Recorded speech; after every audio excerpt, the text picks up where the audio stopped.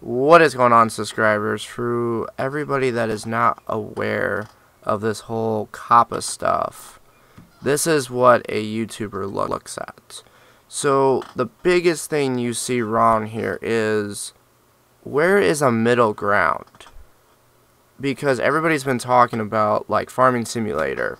We have older people and we have younger people. So where is that middle ground, YouTube? Where is an option that says my content is for both adults and kids?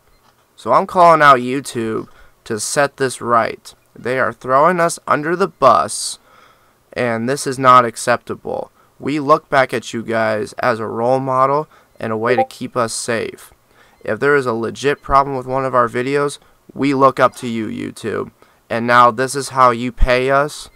You had to pay about $173 million for this whole stuff, but you couldn't come to us as creators and fix the problem instead.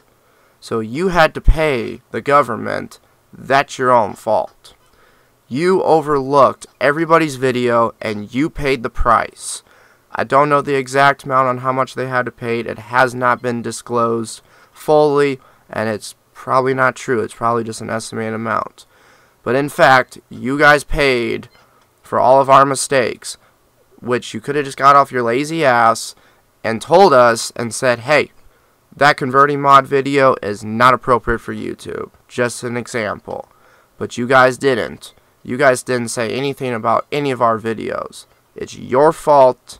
I hope this gets fixed. But I have said no for 90% of my videos. The only ones that I've said yes for is Minecraft. YouTube, I'm very ashamed of you, and I hope you have a Merry fucking Christmas. Fuck you, YouTube.